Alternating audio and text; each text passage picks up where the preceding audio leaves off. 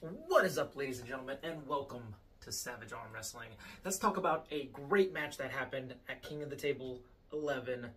That is Artyom Matyushenko versus Artyom Morozov. And why I believe this match needs a run back, because it's a little controversial. Let's get savage. Now, first off, if you haven't watched the match already, there will be spoilers. Again, I repeat, there will be spoilers. The match I have linked in the description, so if you haven't seen it yet, I highly suggest you go watch the match first. You'll kind of get an understanding of where I'm coming from, but I'll explain a little bit here and there. First off, the match was amazing. The match was great. The match was incredible. And I think that we were surprised. I think a lot of people were surprised about some of the outcomes here.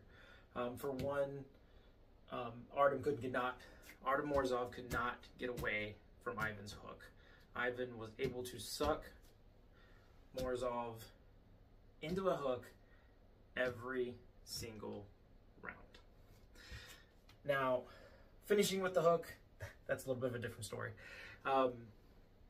Even when Morozov tried to pull back, hit like a top roll or a real high hook, Matyushenko stopped him, caught him at the front end of the pad, held him, sucked him in, pulled him back, and started attacking.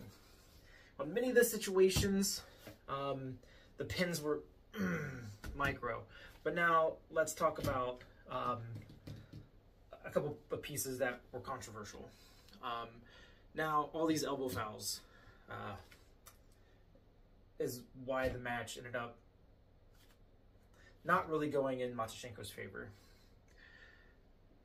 Because when he did hit a lot of his pins, or get Morozov to the pin pad, there was an elbow foul.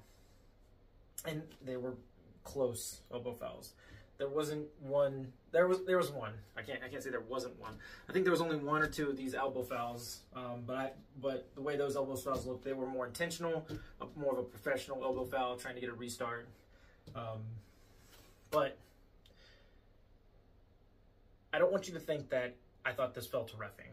I think the reffing was good. I think the calls were justifiable. There was a little bit of a hiccup in the beginning when they kind of mixed up the rules. Because this was King of the Table, and they were trying to use East versus West rules. But again, let's talk about the part that is a little bit controversial. And from my understanding, I may be corrected here and blasted in the comments, but I am pretty sure that East versus West does not use a 7x7 pad that the King of the Table uses. King of the Table uses a 7x7 pad. And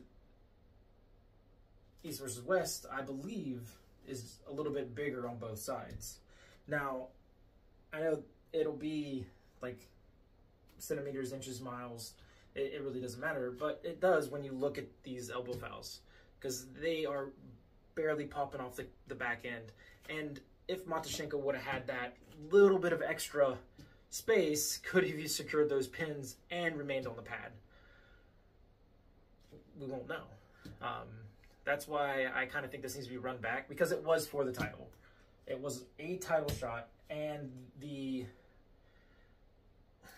everything wasn't the same.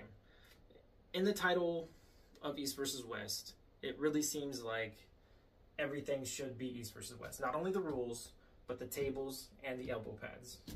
So that every piece of it, there's no questions. We wouldn't have this question.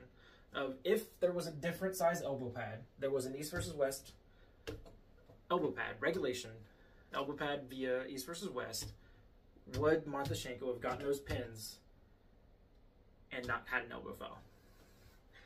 And the fact that I have that question, and I may not be the only person that has this question, I believe, and I honestly believe there are some other people out there, or they haven't thought about it yet, is if they used regulation pad, East versus West, that I say regulation pad, but I really mean that they use the same pad for all East versus West. And that pad is bigger. It has a little bit more to the front and a little bit more to the back. And if the question is we don't know, then I think that this match honestly deserves a run back. Again, may be wrong. If I am, blast me in the comments. But honestly, I think this deserves a run back due to that question, that lingering, I don't know, maybe. Now, if those elbow fouls would have been like a mile off the back, no. I would have been like, oh, yeah, it's nothing. Sorry about that, guys. My camera died right when I was at the end of my video. So I'm just going to wrap it up here. Sorry about the little transition. But let me know what you think. Do you think the elbow pad would have made a difference in this match?